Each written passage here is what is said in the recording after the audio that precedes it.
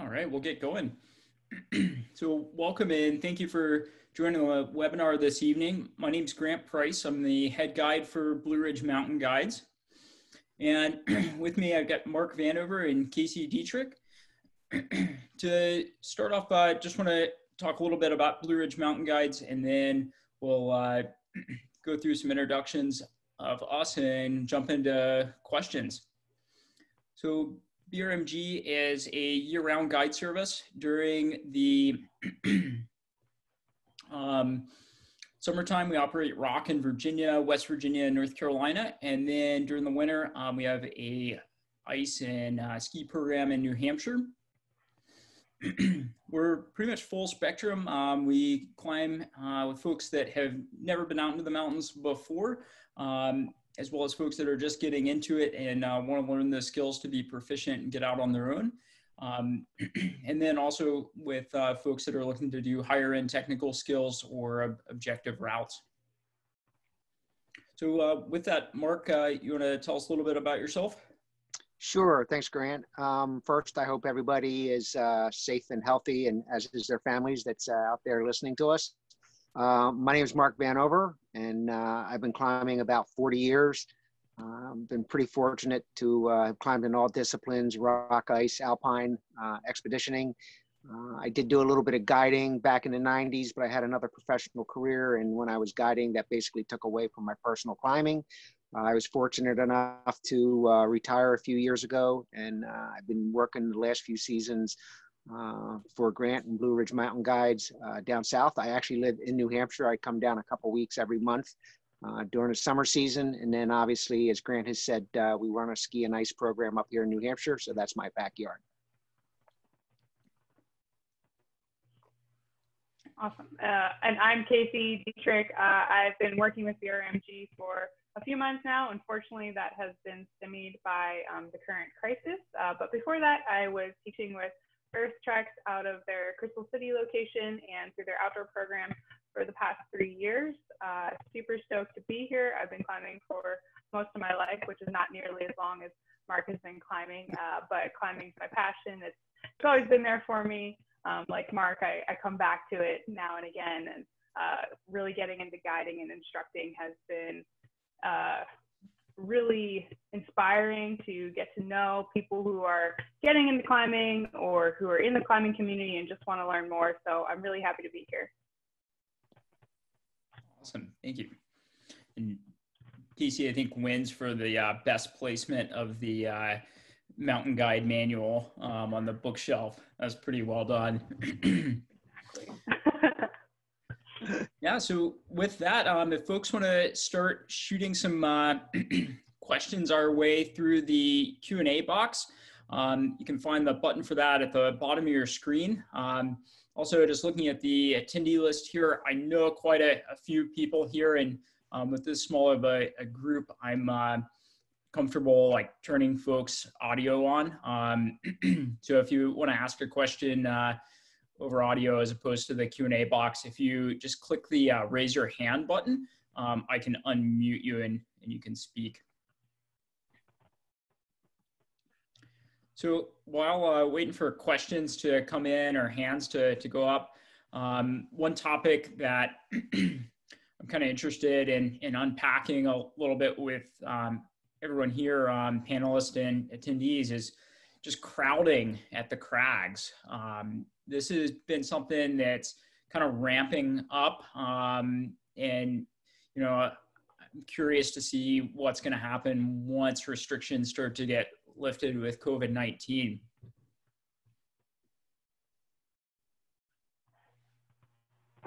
Anybody have any thoughts on that, Mark or Casey? So I think is what's going to happen is once the restrictions get eased, that it's essentially going to be a floodgate to the crags, at least in regards to one of the sport climbing areas up here in New Hampshire, meaning Rumney, which is actually closed right now through the USDA and the White Mountain National Forest. Obviously, one of the most popular sport climbing areas on the East Coast, if not the country. There's like 1,200 sport climbing routes. And, you know, I just think that, typically it's usually crowded. And I think even more so once these COVID-19 restrictions get eased or lifted. And, I don't know how it can really be policed, so to speak. And I just think it's going to be up to individuals to make certain they socially restrain as far as how they act around the crag and things like that. I think that's a great point that Mark makes. It's really up to us to modify our own behavior. We can't control everything. We can't control this crisis. We can't control others, but we can control how we act, how our group acts when we get out. If you have the good fortune of being able to get out, midweek or during less peak times, that might be a better way to kind of avoid exposure to larger groups, but it really is on us to make sure that we're not overwhelming the system. One thing that I've been somewhat rigid about this year with scheduling, and this was all prior to COVID-19, was larger groups. I've been trying to just go out with larger groups of people during the middle of the week.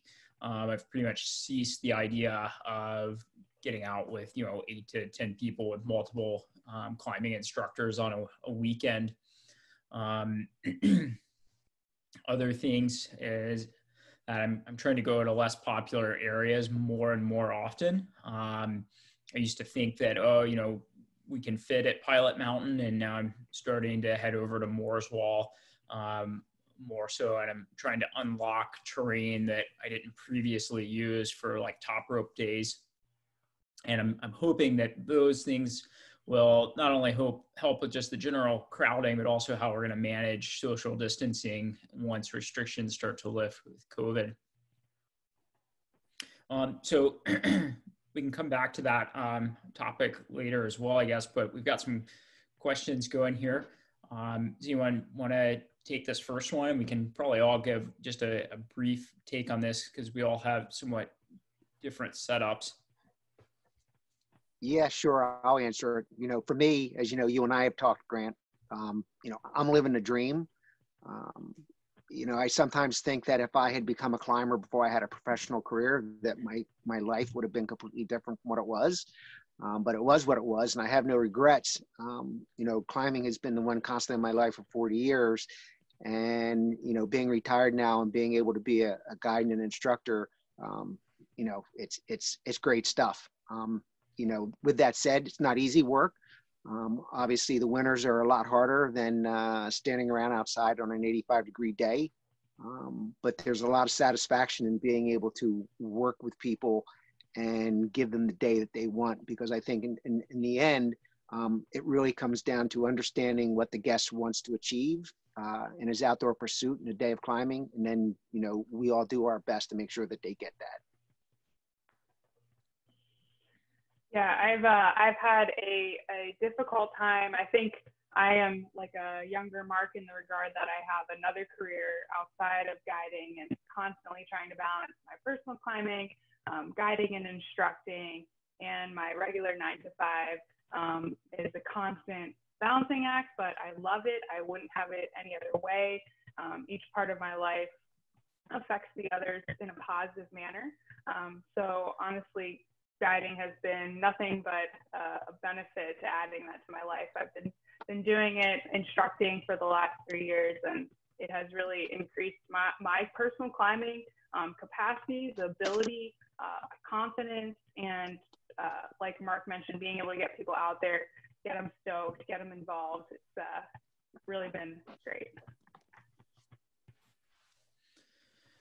Yeah, for me at this point, I feel like I've gone through different phases of the guiding life. I certainly started out just trying to get enough work to kind of make it all go together for summers.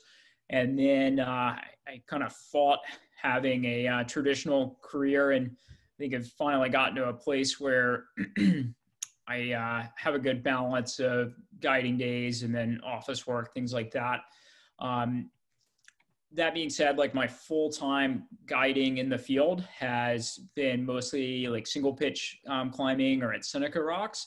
I haven't done any like full-time guiding out west. I've always had this office component. So that I think helps. for me to not be just totally worn out all the time. And then, I see a lot of folks that are, moving into the latter part of their guiding career, and they're heavily involved with organizations, working with the AAC, working with the American Mountain Guide Association. And I'm kind of thinking maybe that will be a future phase of my guiding life at some point.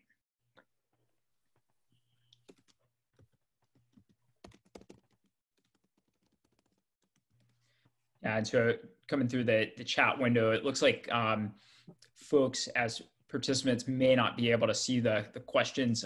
So I'll read those out. I apologize for that. But that first question was, what is life like as a guide for the three of us?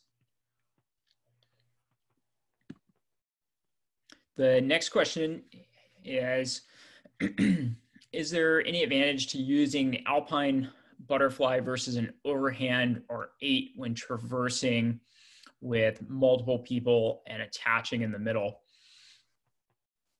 Yeah, I would say that the overhand is going to be your go-to, and some of the merit there is that it's quick to tie, it's easy to untie, and what that's going to allow you to do is change up the spacing between people efficiently. One instance of this might be like on a glacier where you're going from short roping mode to crevasse travel mode, and you need to space yourselves out. So the overhand is just going to be a little faster for tying and untying. Figure 8, really the only shortcoming there is that it's going to take a little bit of dressing to have a neat one. And then with the Alpine butterfly, that would be fine as well. I can't really come up with any shortfalls to the Alpine butterfly or the 8. Casey or Mark, do you all have any thoughts there? Just what, from my perspective, an overhand's just easier to tie. But I don't think there's any detriment to using any of them.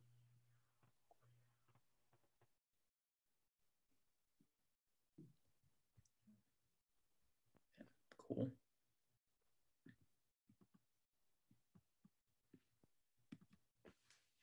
The next question is, thinking about going through the SPI course this year, trying to train my best at home during this time.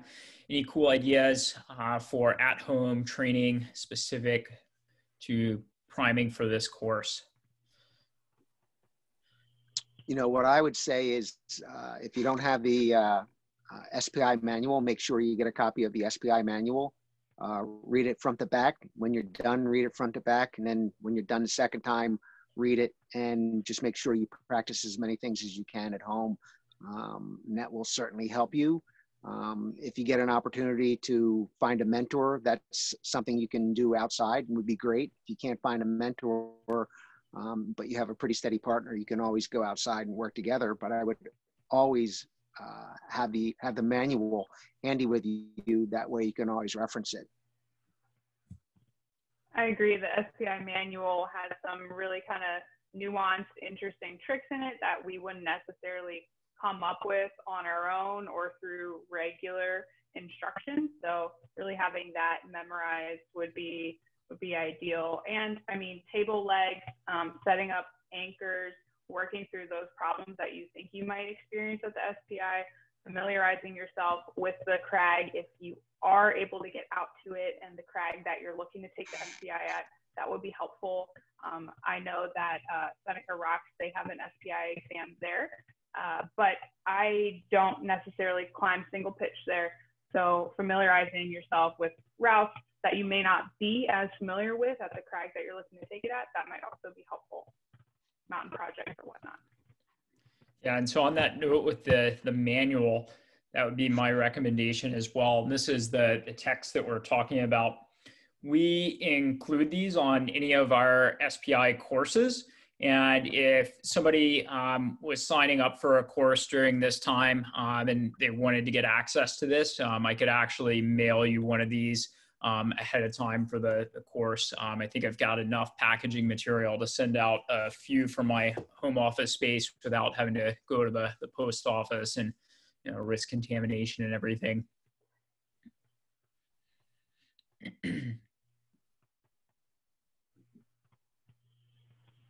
Another resource would be videos. To take the SPI course, you need to become a professional member of the American Mountain Guide Association. There's an annual membership fee. I think it's around $80. Once you do that professional membership, you're going to get access to members-only tech videos. There's only a few for single pitch instructors specifically, but there's just some really good general content on there that will be applicable to you for the SPI program. Yeah, it's a great question. Does anybody else have anything to add to that?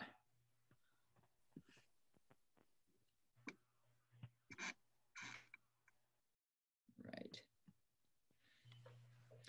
Next question is, any suggestions for marketing yourself as a guide to get more clients when you're not into social media and hyping your name? I'd say talk very loudly at your climbing gym about climbing outdoors and your certification. You might get some more.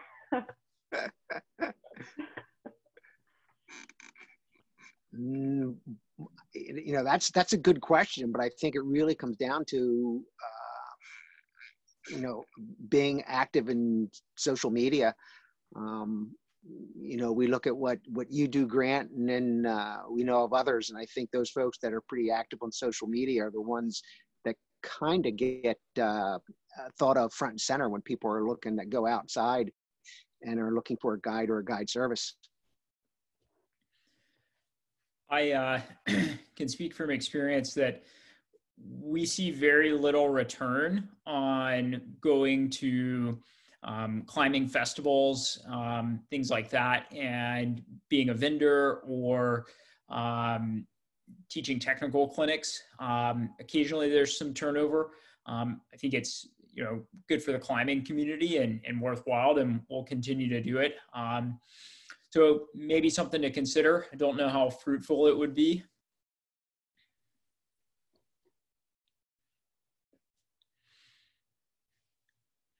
Another thing that you could do outside of social media would be rack cards. If you can find, outdoor-minded businesses or climbing gyms that don't necessarily have a outdoor climbing program, so you're not going to be competing, making some rack cards just for yourself or even just a business card, and see if you can work with those businesses and get your materials there. That could really help. We do actually see a decent amount of clientele come in from paper marketing at climbing gyms and such.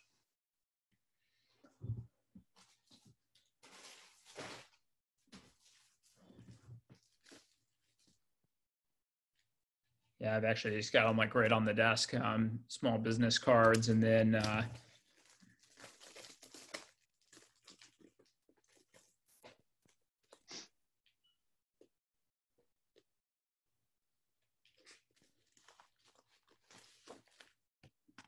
rack cards, and somewhat social media style. I think the photography should be good. That's a big facet of it. Casey, Mark, you all have any other thoughts there?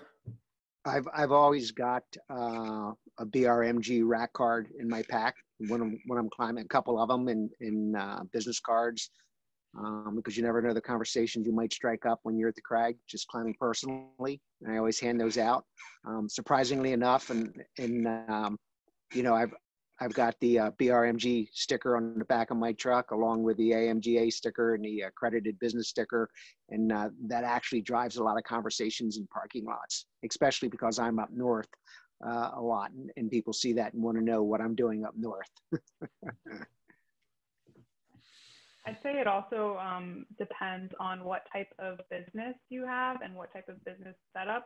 If you're guiding under a group like we are guiding under BRMG, obviously it would pertain more so to Grant running the business and kind of his guidance. But if it's just you trying to work through that, I mean, there's a whole other slew of things that you need to take care of if you're guiding on your own. But yeah, I think that that's something to keep in mind as well. And that's a completely different piece of the equation. Yeah. Permits, insurance, things like that. That's a big part. I'll give a plug here to 57 Hours, newer company that serves as a platform for booking climbing adventures and other mountain activities, whatnot. Let me share my screen and I'll show you their page.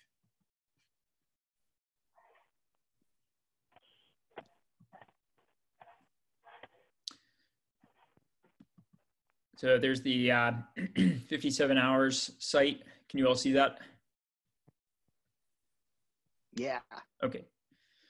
Yeah, and guides can pretty much set themselves up on this platform with trips and their availability and everything. So another avenue, something that we just did was I put together an article on Seneca Rocks. Just some beta on the area. I think meaningful content that folks are interested in goes a long ways. Again, with the photos, I think having a good camera and like having a little bit of photography skill is necessary. So might be something to check out there. And then, yeah, maybe try to start creating content, and you could probably post this outside of social media channels.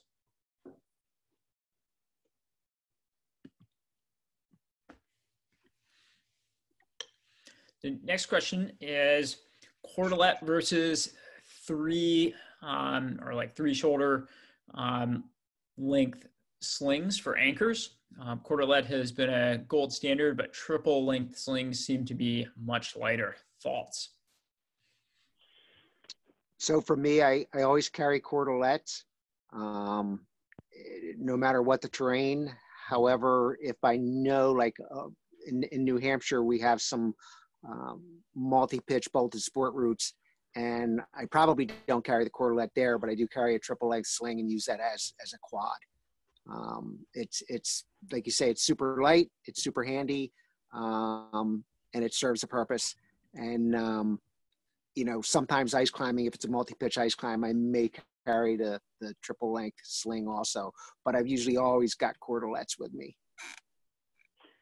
Same. I think that they both have different functions, and I personally feel less hurt about potentially having to cut a cordelette than I do a sling. If I cut off a couple feet of a cordelette and leave that behind as a bail piece or something like that, it feels a little bit nicer than cutting up that nice sling. Yeah, I would just echo Casey's thought there on being able to leave behind cordelette. It's a lot less expensive, and then you have the ability to untie it, put it around a feature, put in a wrap ring, and leave behind a proper anchor for future climbers. Certainly the sling material is going to be a lot lighter and more compact, subsequently a little bit more expensive. But then because it's bar tacked, you have no way of opening this up and getting the full length. And if you do cut it, if it's a tech material like Dyneema, you're not going to be able to tie it back with a water knot as you would a nylon sling. That's something to think about. That being said, I do find myself using 3X and 4X length Dyneema slings, especially during the winter time, where I'm going to be building ice anchors, and I want the water repellency of this tech material.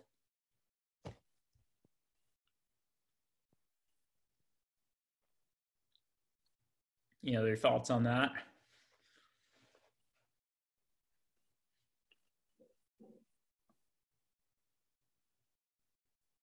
Cool. Yeah, so if you have other questions, send them our way through the Q&A panel, or if you want us to turn on the audio for you, just find the raise your hand button, or you can send us a message through the chat window and we can unmute you. Behind me, I've got a door that I can set up a master point from, so we can do some like at Anchor demo of tech skills if that's of interest to folks. What would y'all say is your most prized climbing possession? Gear, jacket, sentimental value, expense?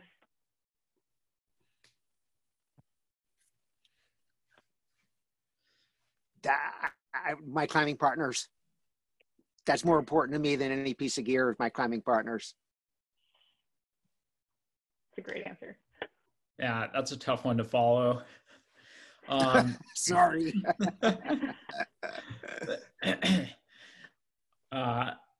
On the other end of that spectrum, I really like stuff that's pretty like cheap and disposable. 4-foot nylon slings are great.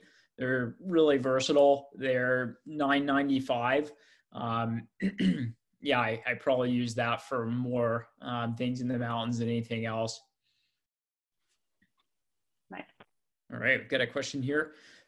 Mid-Atlantic style anchors generally. Some nice new shiny Z4s. You got the larger ones finally.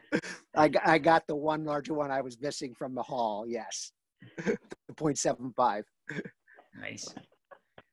So Mid-Atlantic style anchors generally teach bowling with an extra loop. Is there any added benefit to this? Can you give us a little more about what you mean with the extra loop? Or Mark or Casey, do you follow that? Does he mean a bowline on a bite? I think he might mean a double bowline versus a single bowline. Maybe. Oh, maybe for a tie-in knot you're talking about, Casey. For the tie-in, or I tie a double bowline around trees frequently. Okay. And where you could use a single. However, the friction with the single is not as efficient as the friction with the double. All right, Sean, your audio's opened up. You'll just need to unmute yourself on your end. Hey, can you hear me? We can. Hey, what's up, guys? Hey, I was just asking for clarification. Casey knows exactly what I mean, but just the Mid-Atlantic we teach, a lot of schools teach when you tie around a tree, you put an extra wrap around your bowline and poke back through. I've heard mixed reviews whether this adds strength or kind of why that seems to be in vogue in the Mid-Atlantic, and just curious your thoughts on that. Oh, interesting.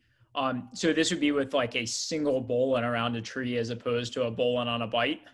Correct. Yeah. Correct.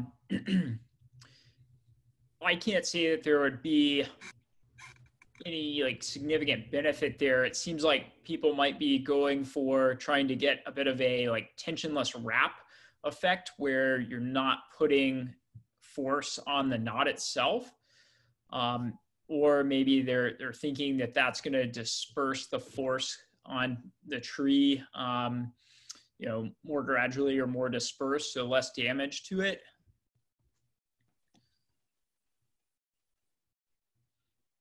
Have you heard any thoughts on it? Am I still on? Sorry, sorry, I didn't know I was still on.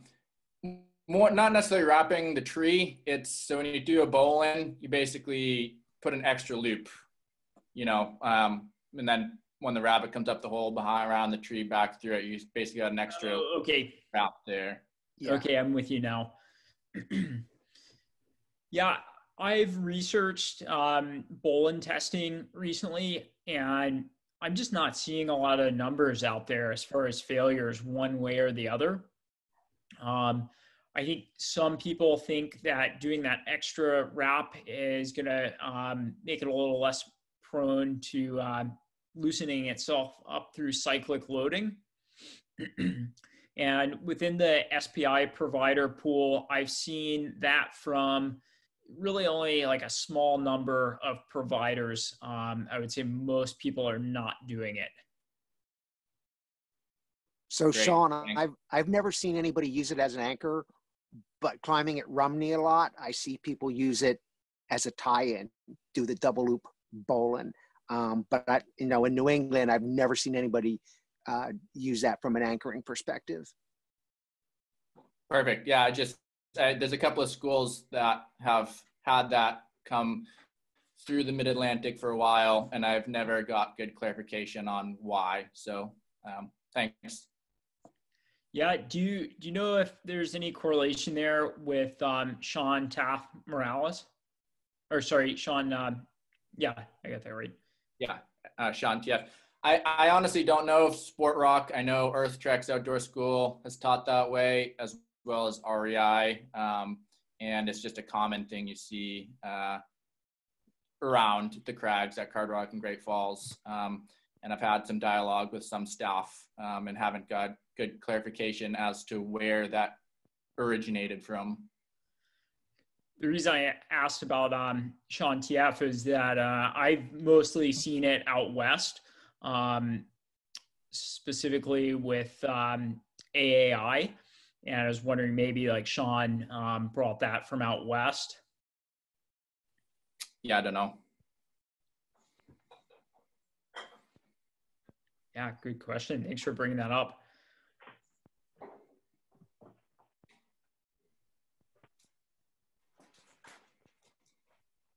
All right, Sean, I'm going to go ahead and mute you again.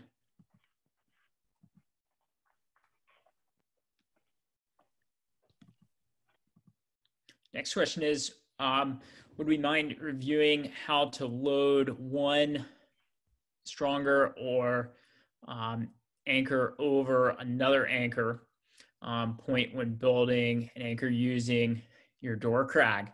Yeah, absolutely. So I'm going to take a moment to get that set up, and then if folks want to ask other questions, by all means, and I'll be right back in a moment.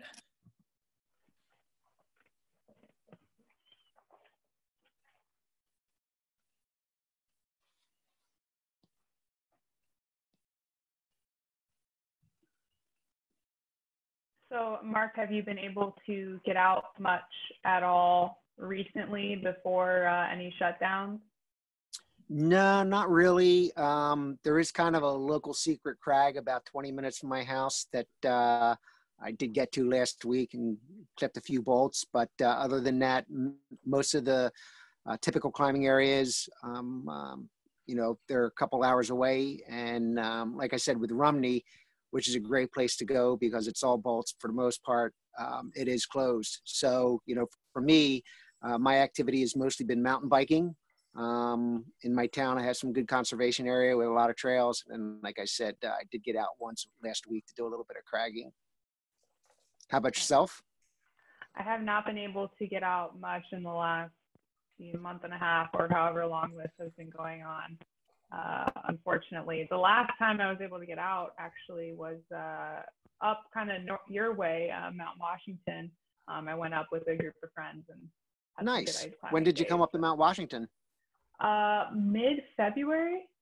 Okay. I think, or Martin Luther King Day. What's Martin that? Luther King Day. I think it was Martin Luther King Day. Yeah. Okay. Okay. Yeah. Was, we had a pretty busy season. I was pretty busy from the beginning of December up until the end of March. So this respite has actually been pretty nice to kind of let the body heal, so to speak. Yeah, exactly. It can be a lot on your body. Summer, winter, guiding multiple days in a row, a lot of caffeine. So I'm going to answer this question. Is there any reason to use semi-auto crampons versus auto if using a C3 boot? I see some people still using a front to back strap when they don't need to, and I'm curious about that. So some of the crampons are completely automatic, obviously, and then we have some of the ones that are semi-auto. So you've got the heel, and then you've got the sort of plastic toe bail where you still use the strap that goes from the heel lever up through the toe bail. Those are great from a perspective of I'm going to say expeditioning, or if you're in a guide service. So from a guide service perspective, sometimes people bring their own boots and it might not have a front welt. So having a semi-automatic crampon, you know, is good from being able to like easily fit it. Now, my first comment was from an expedition perspective. You know, a lot of times automatic crampons, no matter how well you fit them, can come off. And I think if you look at a lot of like pictures and videos, you'll see a lot of people that are on big mountains that are using crampons that don't have a front toe bail, but have the, let's call it the semi-automatic front toe connection, and then still have the strap. From a personal perspective, I can relate to back in probably the early 90s. I had a buddy of mine that was a climber, and he had gone to do a first winter ascent of a 7,000 meter peak in the Himalaya in Nepal. And they unfortunately had a death on the trip because someone was having problems with their crampons and thought that they had been fixed and weren't going to fall off anymore. And they were descending a fixed line, and the person came off the fixed line at the bottom. And when he came off the fixed line, he was standing on pretty benign terrain, but his crampon came off again, and he actually fell into a crevasse, and that was it. So I think a lot of times when you're in that type of situation in the mountains, big mountains, those semi-auto crampons are pretty beneficial.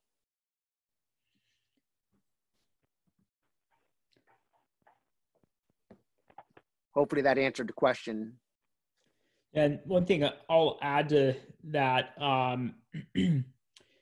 was that, you know, there's also strap-on crampons, and those can be nice for alpine objectives where you're actually intending to climb in a approach shoe or an approach boot. You can get some really lightweight aluminum or steel, or even a hybrid with a steel toe piece and a aluminum heel piece that will go onto a Gore-Tex mid-top boot or a approach shoe and allow you to cross a snow field and then ditch those and be in sticky rubber for the majority of the route. So to me, it kind of comes down to actually having a large selection of crampons. You know, in my gear closet, I've got a ton of footwear, ton of crampons, lots of different ice tools and axes, and then ropes and backpacks. That's kind of the majority of my quiver. All right, so we'll go back to the question on the anchor. What I've got rigged up is a bolt board. And Mark, Casey, on your end, how well can you see that? Do I need to move the computer closer? No, I think that's pretty good, Grant. Okay, so we're gonna rig a top rope anchor here. So we'll use locking carabiners all around because it's gonna be an unsupervised anchor.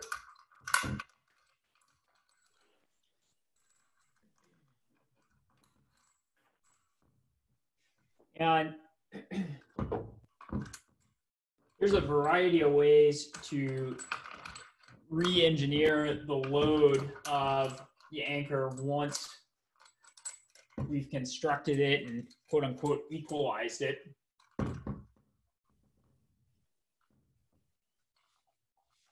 So let's start with shortening one of the two legs.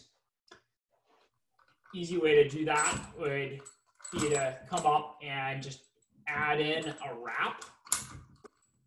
That's going to make one leg shorter, one leg a little longer. Once that stretches, they'll be in tune if you're thinking of them as guitar strings.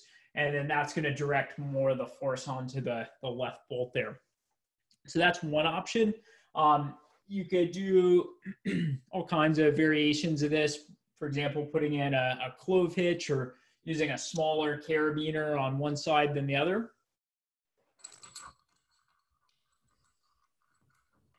If you have some foresight that you want to distribute the load as you're rigging it, we can change the rigging and double up on material on one side. one thing that I'll do on a bolted anchor where I can go through a rappel ring or a malleon is what I call the Z rigging.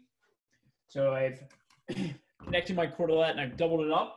And then on the ring, I'm going to pass it through, come back down, and then tie my master point.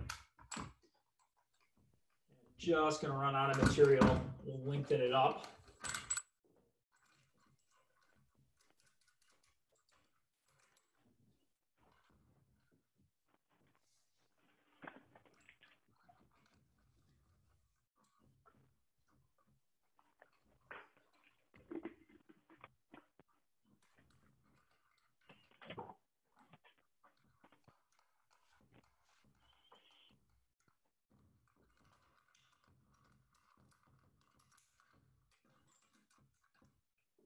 All right, so now we've got 2 loops on one side and then a single on the other. So this is going to put more force onto the double loop side.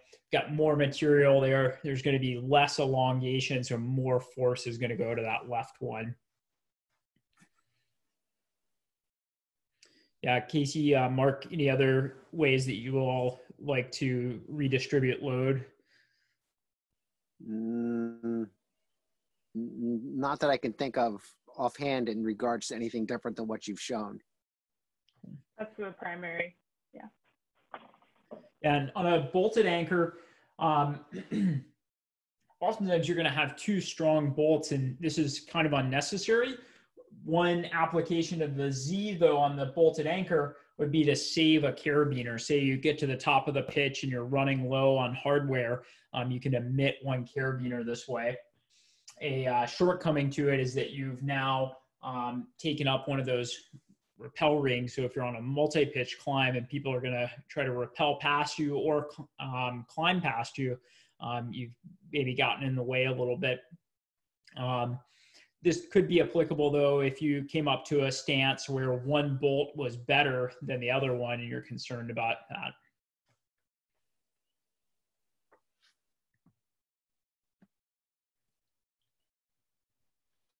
So the next question here is in regards to crowding at the crag.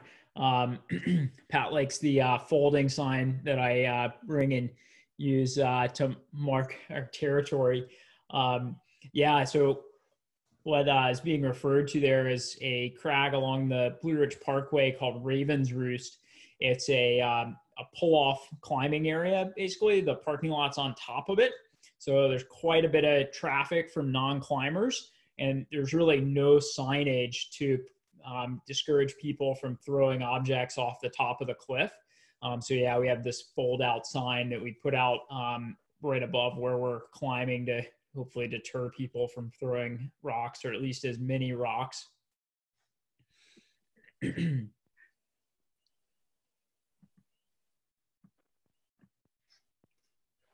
is anyone guided more out west or in other countries, and how does that compare to guiding in the US? Differences with clientele, terrain, trips, etc. Mark, do you want to maybe just speak to the Northeast, and then I can talk about my time out in Utah? Yeah, I mean, obviously from a standpoint of terrain, for the most part, you know, terrain out west is significantly bigger. So back here in the East, while we do have some pretty good long multi-pitch climbs in New Hampshire, in the Adirondacks, and then down in North Carolina, and even places like Seneca and West Virginia, you know, I think we just deal with different scenarios from that perspective. Most of even the big long routes in any of those areas have relatively have less commitment from an approach perspective. So, you know, you can still be relatively close to home for the night, so to speak. Whereas, you know, if you're happen to be in Wyoming, you know, and you're going into the Wind River Range, it's, you know, as far as clientele and things like that, I think, you know, people that want to go out and have an experience in the mountains need to choose the right guide and guide service. and that will enable them to get out of the day what they want. Like I said before, it's a lot of guiding is understanding what the guests' objectives are for the day and making certain that we do the best as guides to make sure we meet those objectives. Yeah, I've spent, I guess, around like 2 plus winters out in Utah. And while I was out there, I did a little bit of rock stuff in southern Utah, and then I bounced over to Red Rock for an SPI program to work with another provider. And then the majority of the time, I was doing mechanized ski guiding with a snowcat operation. And I guess some differences, certainly bigger terrain, a lot more diverse terrain. And then as far as the people you're climbing and skiing with, not a whole lot of difference. I think the clientele on the East Coast is pretty diverse in terms of experience. Out West, maybe you are going to be out with people that have been climbing and skiing overall a little longer. I think they're ahead of us culturally in terms of, being a mountain community. And, it's been really exciting to see the East Coast grow in the direction we're heading. A lot more people are into mountain sports in the Mid-Atlantic now. And then one thing I will say out there is that permitting can be really challenging. So for people that are trying to guide independently, that can be next to impossible in some areas. And then with that, the guide services tend to be a bit larger. So a bit of a difference if you're going out there to work as opposed to being on the East. Yeah, Casey, you have any thoughts on that you want to add? I have unfortunately not guided out West or in other countries, but I have climbed in other countries without a guide, and really, really, really getting to know the lay of the land, picking up any language phrases that you can, very helpful. Frequently, they're not using Mountain Project, they're using something else like Camp to Camp or some random guidebook that you find in a hotel with drawn pictures of where the anchors are. So really trying to figure out how to best plan your trip. And I think that holds true regardless of where you're going. If you're climbing in Italy, if you're climbing at Seneca, or if you're climbing at Great Falls here in Virginia, really planning out what you need to do, how you get a hold of local authorities should something go wrong, how you signal someone, really all of that needs to be taken into account when you're planning a trip, whether you're just guiding or climbing on your own. Yeah, I guess one detail I should mention too with international stuff is if the country's Mountain Guide Association is a member of the International Federation of Mountain Guide Associations, there may be a minimum standard of credentialing that you need to work in that country, especially if you're a foreigner coming there. So for example, somewhere like France, as a US guide going there, I think you would have to pretty much be an IFMGA guide or have created some pretty formal relationship with a company there to maybe work under one of their pinned guides.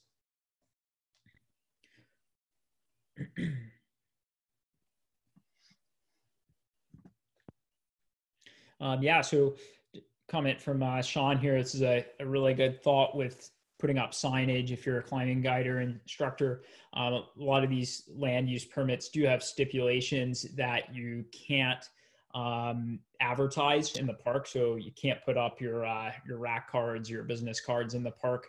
I'd say that the slate, I don't even think it's a gray area really. The reason that we usually don't have concerns at Raven's Roost is that the permit actually specifies that it's highly likely that people will throw rocks off the top of the cliff. So I think the National Park Service is pretty content with us putting the sign up there in that case.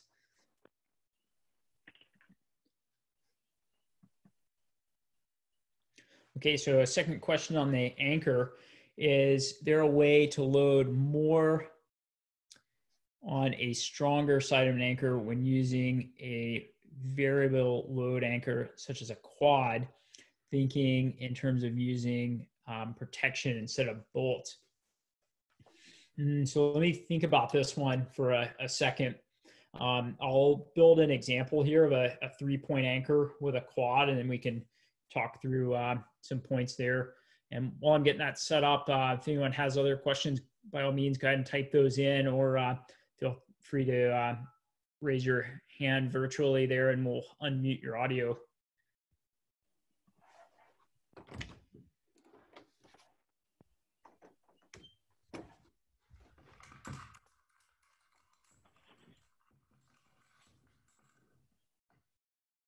The 3-point quad was going to be my suggestion as well. Okay, Casey, I'll ask you a question. Where's your favorite place to climb? It's hard. I love wall climbing, frankly, even if it's just putzing around here at Great Falls.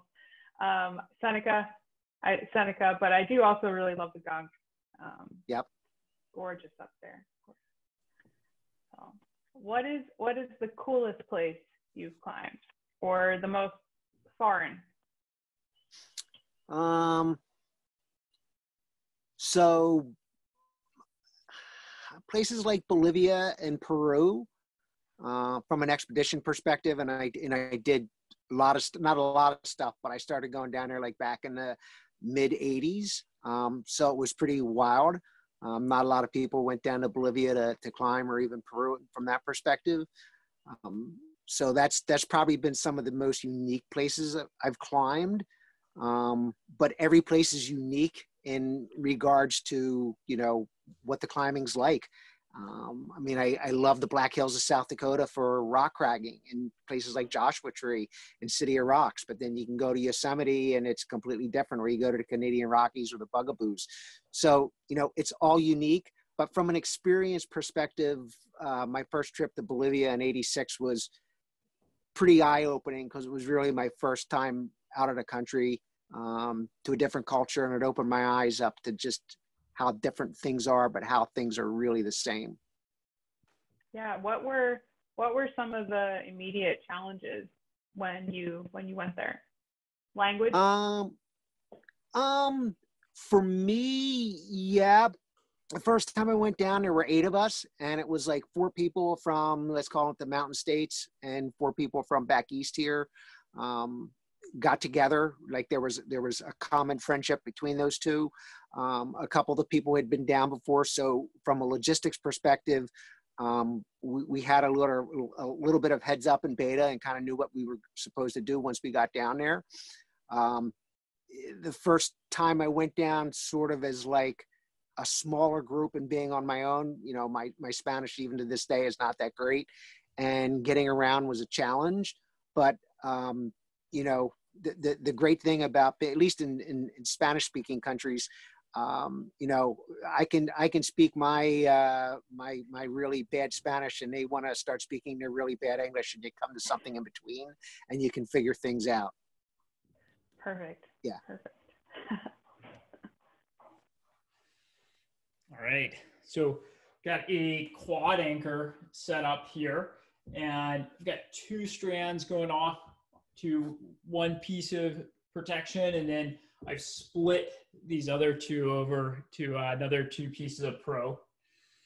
And one thing that somewhat concerns me that I see people doing here is not necessarily thinking about the strength that we need in each side of this system.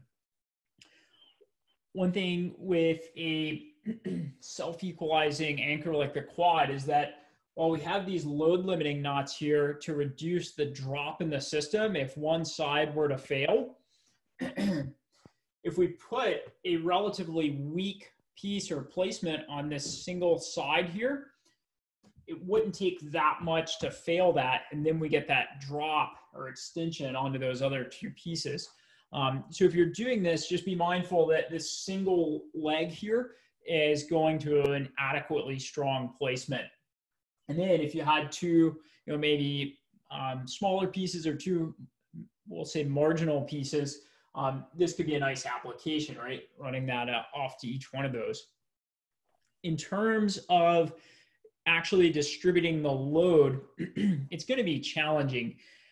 The reality with equalization is that at best, it's theoretical, and at worst, it's mythical. In lab testing, we're just seeing that when the system's loaded, all of the force, or at least most of it, is usually going to one of the points of protection at a given moment in the loading. So ways to possibly put more force on the one side, I don't have anything terribly great for you. The only thing you could consider is the length of these legs. If I could make one of these really short, I potentially would have more force going to that shorter one. But again, equalization kind of mythical.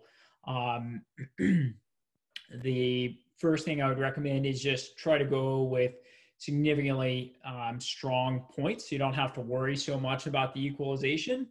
And then if that's not possible, then start thinking about how can we distribute the load to our better pieces. And the quad may not be the best tool for that. So there's a question, Grant, sort of a follow-up to, I think, when Casey and I were talking about climbing in other places. And to answer that from my perspective, I'd still like to get to the Himalaya. You know, I had a professional career and I had an opportunity to do like 4 big expeditions, but they would have basically meant giving up my professional career. Could have gone to Pakistan to climb G2 in Broad Peak, the Pamirs to climb Kantengri, Shishapangma in China, and then Ama Dablam in Nepal. But every one of those was like, yeah, let me give up my job and my career and come back and see if I can resume my career. And as much as climbing was important to me and has been, you know, pretty much my entire adult life, I just never made that decision to actually do that. So, you know, I'd still like to get to the Himalaya maybe someday. Some of my upcoming climbing destinations are very similar challenges regarding balancing expeditions versus career and how to take time off. Unfortunately, my regular 9-to-5 isn't super forgiving regarding month-long climbing vacations. But I would like to get out to Rainier, hopefully within the next year. And I'd like to get back to Italy. I climbed in the Italian Alps this past year, and it was amazing. The food also just amazing.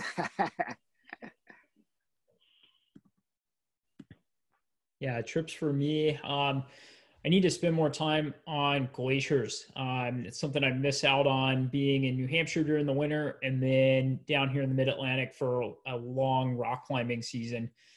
So yeah, I want to get to Pacific Northwest and then, yeah, maybe over to Chamonix in France.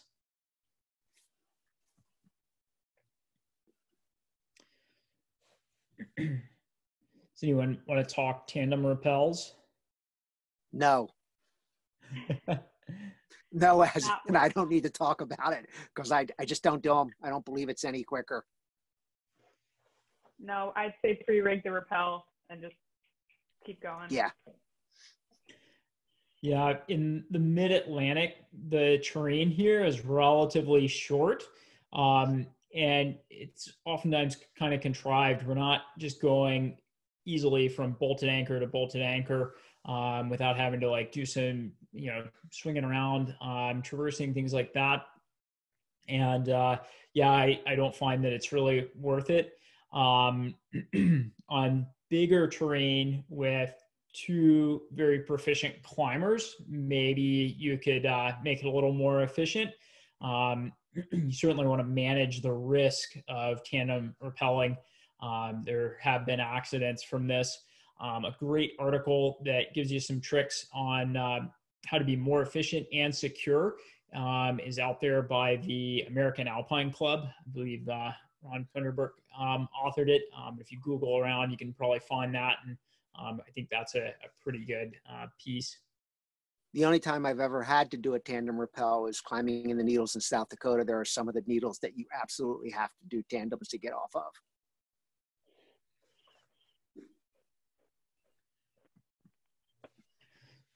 All right, so a question here. Any tips for leading two or more people up? Rope management has always been a bear there. So